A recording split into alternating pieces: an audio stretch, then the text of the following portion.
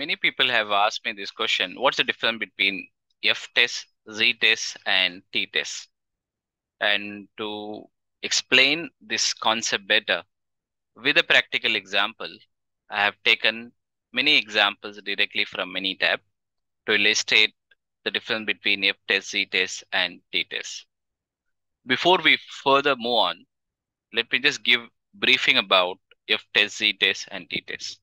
F test is meant for to find out the variances of two or more, the variables. For example, the gas, let's say input and output, you wanted to find out the variance, how much is there, then you can use F test.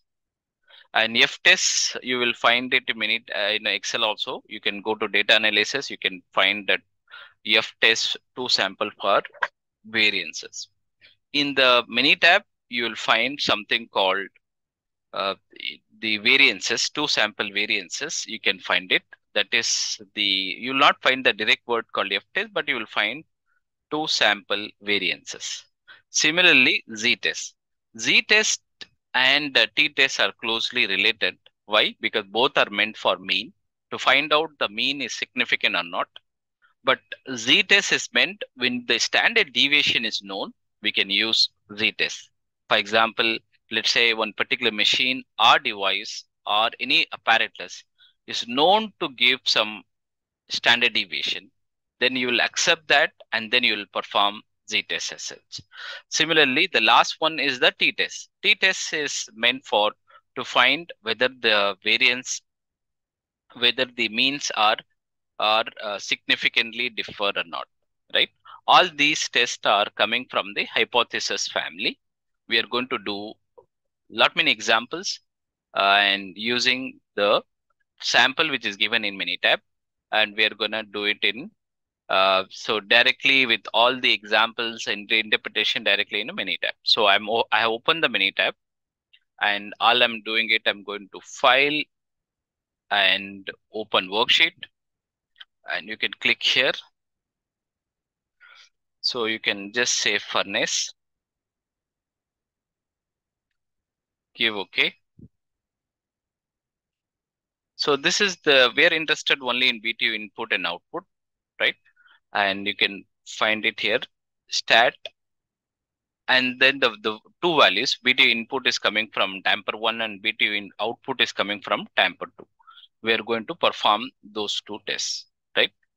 And go to stat and go to basic statistic.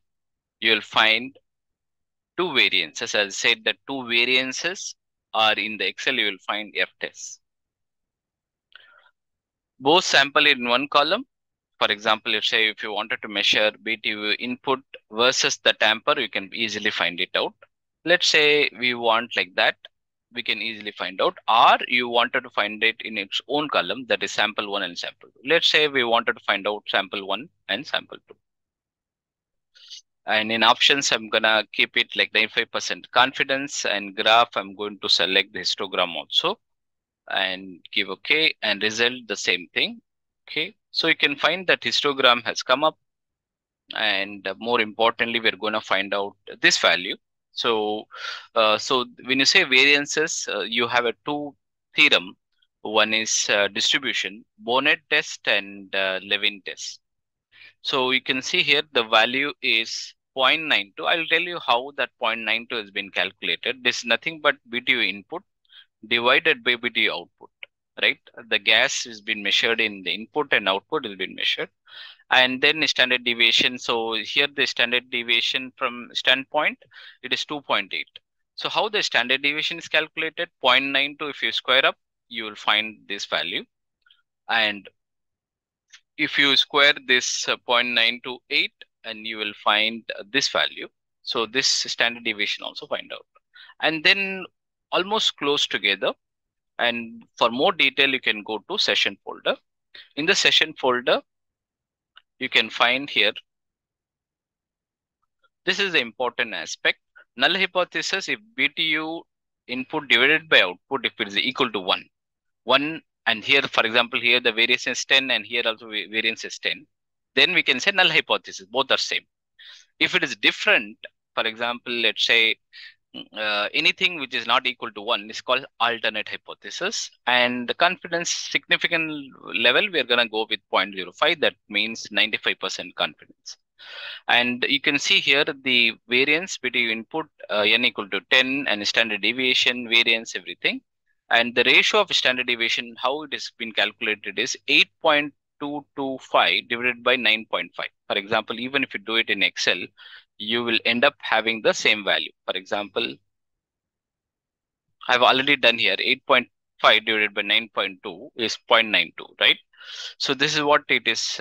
This has been showing up, and the ratio of variance and the standard deviation is also found, and variance also found, right? So these two, this first one is a standard deviation 2.8 divided by 3, and the other one is 8.2 divided by 9.5. And then you can also find that method. There are two methods, Bonnet and Levin. So you can find the what is the significant value, 0.5, and that means we are going to accept the null hypothesis as an individual point of view, right?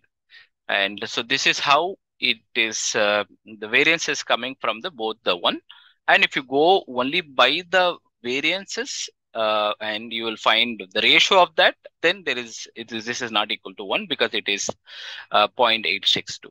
Right? I hope you find it useful. Another example will take it to understand this is better. You can right click here.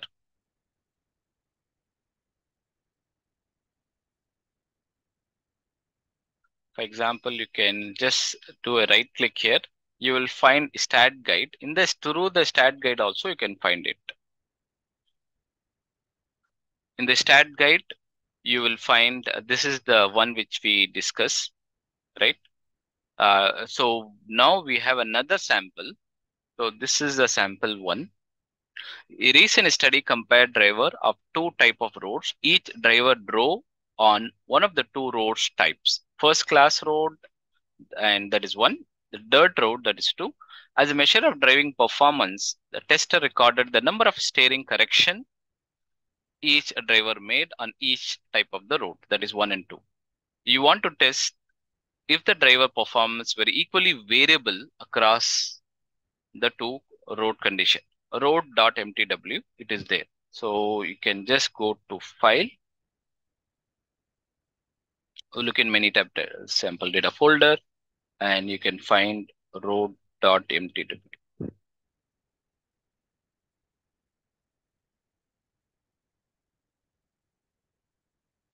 Click here. So this is the road type. So 1 and 2, that is road 1 is the neat road, and the road 2 is that dirt road, right? That's what they have given. And then correction, how much steering correction they have done. Go to stat, and you can go to two samples, two variances, and are in one column. I will give F3 so that it will clear out samples. So how much correction been done, steering correction, and what's the sample ID, that is road type 1 and 2. Give OK. You will find here that according to Bonnet, so it is 0.82, and according to Levin, it is 0.823. And road 1, you can see that variance is, this is standard deviation, 4.8, and this one is 5.8. The standard deviation is different, right? So dirt road has more standard deviation than the safe road. So you can also see that the box plot also as well. This is very, very interesting, and the significant value also you can find it. For more information, you can go to session folder also. For example, in the session folder, it says that if the, let me go back here. So null hypothesis, standard deviation 1 divided by standard deviation 2, that is, variance 1 divided by variance 2. That is, or you can also say that standard deviation. So we can see 1. And then if it is not equal to 1, it is alternate hypothesis. You can find here the standard deviation is 0.82, that is 4.8 divided by 5.8. And variance is 23 divided by 34, 0.67. You can also find that significant value. This is not significant from the individual point of view, and you can easily find it out this way. This is all about the test called F test, is also called two variances